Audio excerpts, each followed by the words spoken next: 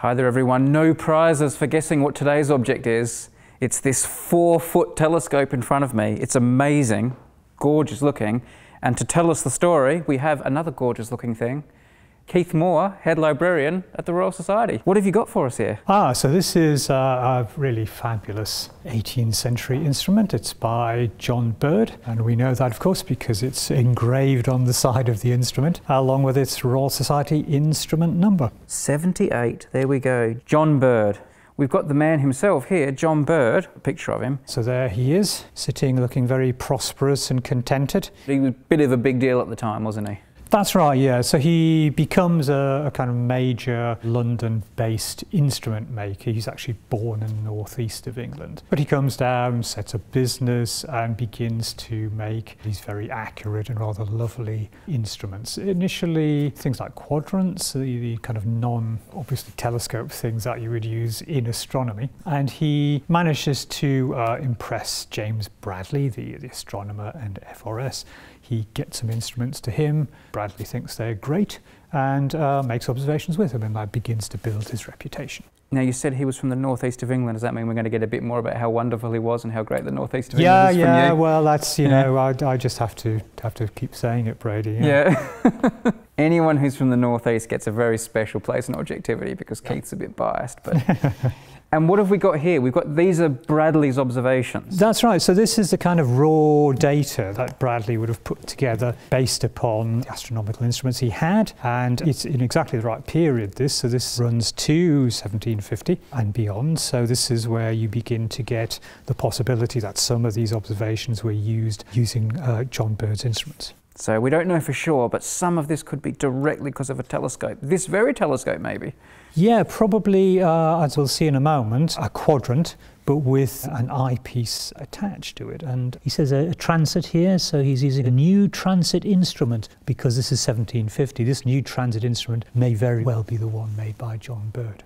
And I know you're going to want to have a look through it, so yeah. I can see the blurry ceiling of the room we're in at the moment. Wow. It makes you feel that little bit closer to these famous people when you get to look through their instruments. It's great. So the site has got a much wider field of view, as you'd expect, to zone in on the stars or objects you want, and then you go for the close-up look here. I mean, it looks like it was made yesterday, Keith. It's beautiful, isn't it? Nice and shiny and lacquered. Sometimes you can get flaws in the lacquering and the brass starts to begin to tarnish there. This looks like it's in pretty good condition to me. You can see the odd dent there. It's probably been out and about, loaned by the Royal Society for observations. But on the whole, it's in pretty good order by the look of it. And we've got one last thing here of interest. What's this document here, Keith? The Royal Society started accumulating scientific objects really from its inception, but it never kept terribly good track of them, you have to say. And of course they were lent out, came back again, they lost track of what some things were even made for. So in the late 1820s and early 1830s, they began to try and get a handle on this and make a list of instruments, which was published in the 1830s.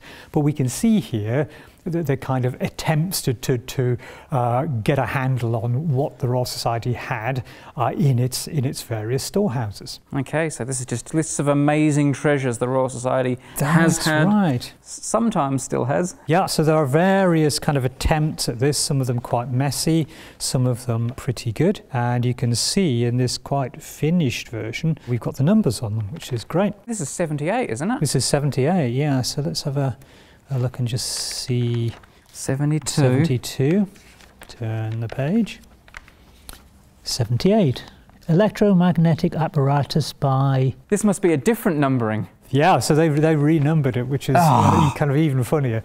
So here we go. This is the bane of your existence, isn't it? I know, yeah. So this is one of the early attempts. This is quite a neat list of instruments, and you can see it's from March 1827. And you can see quite a lot of interesting things here. We have a 12-inch quadrant by Bird, so the same maker, and lots of things that we've featured on Objectivity, but lots of things that weren't. I'd love to see Lynn's wind gauge. That'd be good, wouldn't it? You haven't got that anymore? Haven't got that anymore, I'm afraid. It's so tantalising seeing all this stuff the Society used to have. Here we go. So it says telescope by bird, apparently belonging to some quadrant, about 4 foot long. Well, this telescope is about 4 foot long. Yeah, it's almost exactly 4 feet long, actually. Yeah, you have to wonder if it was originally on the side of a quadrant, and then they've remounted it so it can be used as an independent instrument. And they certainly had a bird quadrant at that point. So there's a good chance that that's a reference to this telescope when it had a different mounting. And it's quite possible. But you should have a look at what else is there and pick your favourite, I think. Brady, what's the Objectivity video that you would love to have made, and we just don't have the instrument anymore? Keith, I would go for 2 ancient microscopes in vellum tubes.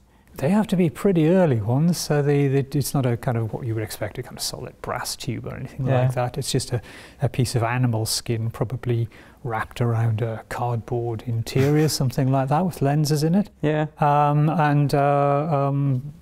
Probably very early, but whose were they? And they're not here. They're not here anymore. Culpepper's, Robert Hooke's? No, we don't have them. But we do have Newton's reflecting telescope. Newton's reflecting telescope, there it is in the list. That you have kept. Yeah. They didn't lose that. And you didn't lose this one.